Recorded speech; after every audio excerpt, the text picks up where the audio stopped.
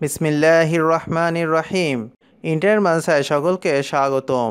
বিশ্ববিখ্যাত মহান বুজুর্গ হযরত হাজী ইমদাদুল্লাহ মুহাজির মক্কি রহমতুল্লাহি আলাইহি কাবা শরীফে গেলাপ ধরে রাসূলুল্লাহ সাল্লাল্লাহু আলাইহি সাল্লামের হাদিসের মর্মবাণীকে এভাবে আরজ করেছিলেন, পিয়াসা চাহে জैसे आबे सर्द को तेरी पियास उससे भी बढ़कर मुझको हो। অর্থ, মাওলা, পিপাসায় ছটফটকারীর বুকে ঠান্ডা পানির যেরূপ পিপাসা লাগে, আমার অন্তরে তোমার পিপাসা তদপেক্ষা বেশি করে লাগিয়ে দাও। তোমাকে পাবার পিপাসায় আমাকে আরও বেশি পিপাসাত্ম করে দাও। খরতাপ রৌদ্র পোড়া পিপাসিত মানুষ যখন ঠান্ডা পানি পান করে, ওই পানি তার কলিজা ঠান্ডা করে দেয়। তার শিরায় শিরায় অস্থি মজ্জায় স্বস্তি, প্রশান্তি ও শীতলতা পৌঁছে যায় এবং সে এক নতুন জীবন ফিরে পায়।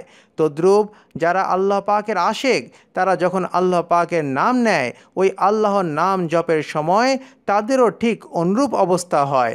আল্লাহ নামের জিকিরে হৃদয় মন জুড়িয়ে যায়, কলিজা ঠান্ডা হয়ে যায়। অন্তঃকরণে ও সর্ববদনে এক অপার্থিব প্রশান্তির আমেজ, শীতল পরশ ও কোমল আবেশ অনুভূত হয়।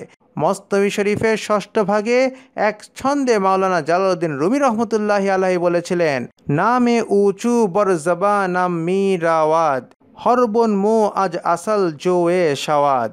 আমার জবান যখন ওই পেয়ারা মাওলার নাম নেয়, আমার জবান, আমার হৃদয়, মন ও সর্ব অঙ্গ তখন মধুর দরিয়া হয়ে যায়। দেহের প্রতিটি বিন্দু ও প্রতিটি পশম মূলে নহর ও ফোয়ারার ন্যায় কোনো এক অমীয় মধুর ঝর্ণাধারা বয়ে যায়।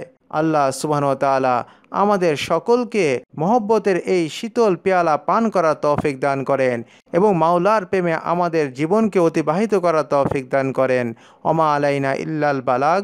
আসসালামু আলাইকুম ওয়া রাহমাতুল্লাহি ওয়া বারাকাতুহু।